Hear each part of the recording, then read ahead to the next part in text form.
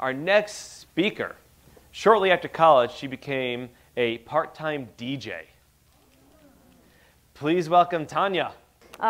First, thanks, Jared, for inviting me to speak here, whether or not that was a good idea. I didn't know what to pick for my walk-up song, so I let ChatGPT choose for me. And it was between early 90s hip-hop or Taylor Swift, but I let ChatGPT do it, and it came up with the Imperial Death March. So you're going to see random Yoda Mid-Journey art for no apparent reason. It has nothing to do with the content, just my talk inspired it. So I always hope that someone learns something, even if it's tiny, when they walk away from listening to me for 20 minutes. So hopefully you learned at least something here, whether it's technical or process-oriented. But if not, you can enjoy the Mid-Journey art at the very least. So bit background about me. My name is Tanya Cashorali. My background is formally in computer science and biology. I started using R back in 2005 at Children's Hospital and was really just thrown into the deep end. They were like, just here's some gene expression data, figure stuff out between mouse normal brain models and cancer brain models. And I was like, okay. There was like essentially the CRAN documentation back then. I feel like a boomer sometimes saying this, but yeah, it was like you had to learn a lot, just like dive in and do stuff. So it was scary, but come a long way. I've worked at a couple biotech startups out of college. We were building really sophisticated cancer models of disease and perturbing the system with drugs to understand what drug will work with a patient given their genetic makeup. So really cool stuff that I think was ahead of its time, honestly. This was like bioinformatics, I feel like was the OG of data science, really. But anyway, I moved from there and did some non-healthcare stuff in non-healthcare rich industries like telecom, finance. Went back to healthcare, Biogen, and started my company TCB Analytics in 2015. I don't want to spend too much time on and that's my dog Pork Chop. He's our chief security officer. So to give you an idea of the project team, I'm the founder of TCB Analytics. Our client is Sports Innovation Lab. We work with clients from pharma to the Department of Defense to kind of all over the map. But Sports Innovation Lab has been a long-standing client, and their goal is to acquire more fans for teams and entertainment in venues and so on using data. And their client was the Washington Wizards of the NBA. So here's how this whole thing started was I started getting peppered with just completely non-contextualized random data asks. And I'm sure, how many of you has that happened to? Right, okay, a good amount of us. And it looked like this. It was like, are they sports bettors? What luxury brands do they spend the most on? Is the NBA community growing? And these are literally word for word. I copied them from a document. So I used our famous, and here's a little Yoda. He's working late. He's really pissed. He's like, what do these people want? So I used our famous corporate phrase we all love. Let's take a step back, right? Makes you sound really smart. And try to identify some patterns within these questions. Like, what are they trying to do? Is it longitudinal? Why do we care about longitudinal? Are we comparing things? Are we trying to look at frequency of shopping? Are we looking at spend? So there's so many different things, and when people throw vague questions at you, I always say just try to get the context, the so what. So we're closing the gap between that and what data is actually available, which I'll get into in a second. Identify patterns within those questions if you can. This is a pattern here, and we threw out essentially those 4 pages and just started honestly fresh with a real data products initials requirements meeting in our first technical meeting. Because I was hit with this and just had to go back and figure out what the heck they were doing. Turns out, the Wizards want to sell more tickets. Okay, could have said that to start with, right? And they want to identify high-value fan segments, of course. You want to keep your loyal fans, you want to have your high-value fans spend more, and so on. Great. Before I get into the data, this method of rapid prototyping is something I've been pushing for years. People are probably sick of hearing me talk about it, but we found a lot of value with it. It's working really well with a couple of our pharma clients right now. It allows you to demonstrate all the value before you build a full product. It allows non-technical customers to get involved early on in collaborative sessions. They can quickly see their feedback come to life, so they feel very involved in the process. And you get better adoption that way, I feel like, when you build data products to get them involved early on. And you don't want to build something, you want to disappear for 3 months, 4 months, 5 months, do this whole waterfall method, and come back and build like a Ferrari when they wanted a Jeep Wrangler, right? It's a dumb analogy, but you know, you get the idea. So you start with something that they can use, it gets better and better over time, and you quickly iterate. And that's what Shiny is so good at. So the data is 20 billion credit and debit transactions from 2016 to present. It's on 26 million consumers in the United States. And they've tagged, I call, about over 5,000 merchants.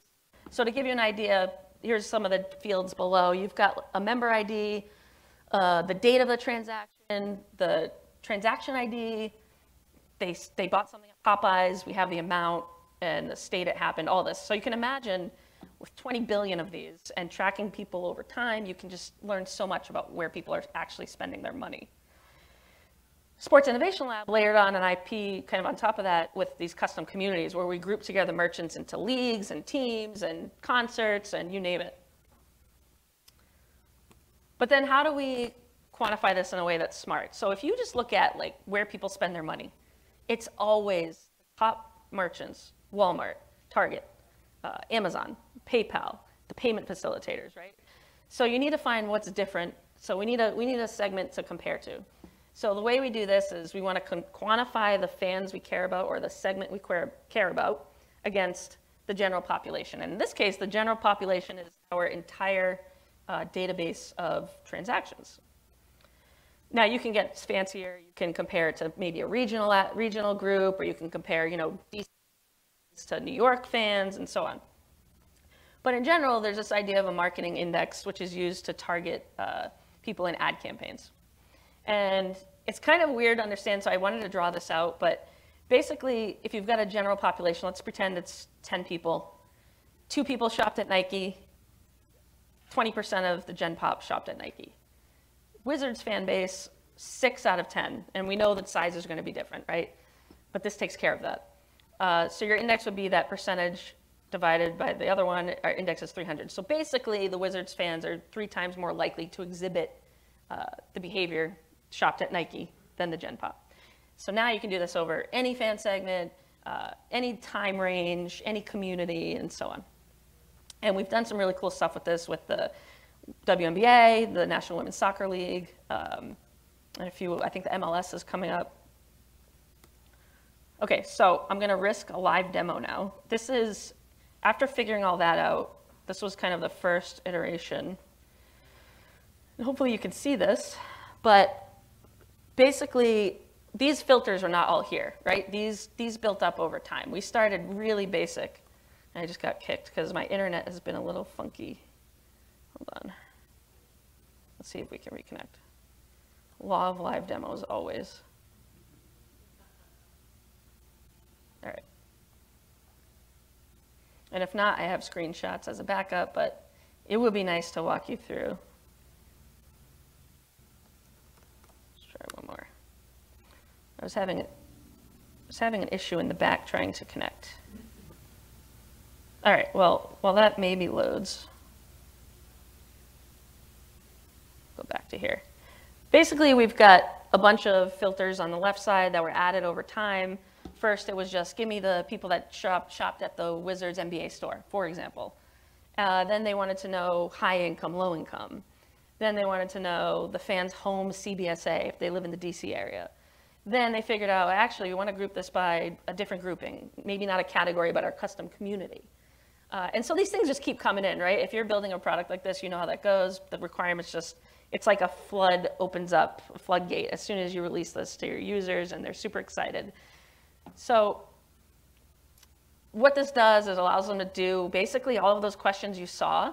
It saved me a bunch of time. I'm not going to sit there and write, you know, custom queries all day. This enabled the users, the marketing experts, the analysts to do this stuff on their own. I'm all about, you know, self-service and enablement and not having to like be a query, you know, just a query person in the back room.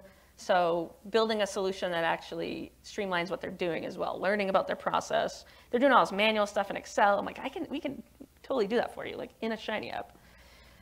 So it sorts by the index, and then you can sort by a whole bunch of other things. You can sort by the frequency of the national Gen Pop versus the Wizards fans.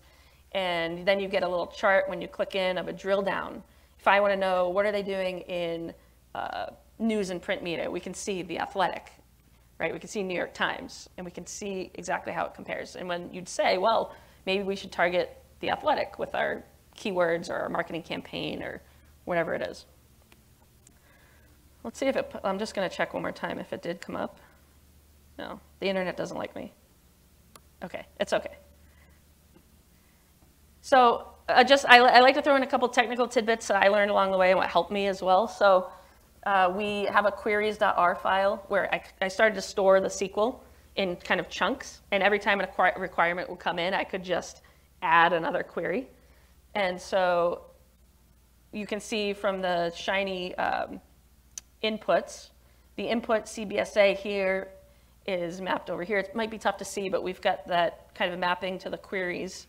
And then we use Glue, the R package, which is super handy. It interpolates SQL strings for you. And so it does this really nice thing too. If you select multiple values, you put an asterisk at the end, it will create the end statement for you with the escape quotes and everything. So that was a really, I kind of backed up and refactored because I knew this was going to just keep coming in, these requests, and I wanted to, it's like saving your future self, right? Some headaches. So Glue package was really helpful. And this is something new that I've never done before, but I exposed the SQL that's generated in the Shiny app on the front end. Because remember, this is an internal facing tool. It's like a market research streamline tool. So it enabled the business analysts, the data analysts to quickly help us test. Paste the SQL into Snowflake, see if it works. Did you catch anything, a join condition that was wrong? Just exposing and being transparent about what's happening is going to help you fail faster, find bugs faster. Because they're a small team, we're a small team. We're not bringing 5 people to build this thing with a dedicated QC tester. That's not, you know, we're doing this stuff fast and in an agile way. So that was really helpful. And you can see where the filters are being mapped to the SQL as well. The year, the merchant, MBA, and so on. And then this was actually my first time using Memowise, which for performance, and you can see Yoda's sprinting because he's so fast. Baby Yoda, I actually should say Grogu. But the items, you can specify a cache time, so expires after 24 hours because I want the data, let's say the data updates every day. We want to expire that cache. If you have a long run function, and remember we're querying almost a terabyte of data, 26 billion rows, most of our queries are a few seconds, some joining the certain tables are 10, 20, 30 seconds. So what you do is you take your long-running function and you wrap Memowise around it, give it the cache, and assign it to a new function name. And then every time you call that function, you use that new name and you give it all your inputs, and if it's already been run that day, it's just immediate. And that's just really nice performance thing. If you know your clients are demoing, you can run it ahead of time and it'll come up right away. So Memowise, cool package. And I think I'm good on time, right? My timer restarted. Basically the takeaways here are that we now, with those communities, we understood what Wizards fans were doing. We segmented them in all those millions of ways that the marketing team wanted us to do, but the tool allowed them to do that. They could take high income, they could take DC fans, they could take fans that were Wizards fans and also shopped for online dating services. It's very flexible. So they came up with these takeaways like a push for more Gen Z, trying to attract more new young fans. They noticed that Wizards fans were interested in the MLS, 2 times as likely to show an affinity for the MLS over the general sports fans. Long story, there was a 2 times return on ad spend after using this program, and as data scientists building data products, that's like the holy grail, ROI. So I thought this was really cool. So without our data, the Facebook results that they ran had a $2.09 ROAS, if you will, Total spend of 58 grand, total revenue 123 grand. With our targeted data, with the Shiny app, mind you, like just a Shiny app that we built in, I'll tell you how quickly it went. The total spend was 25,000, revenue was 110,000. They had a 111% increase in return on their ROAS. So cool, Baby Yoda's very happy.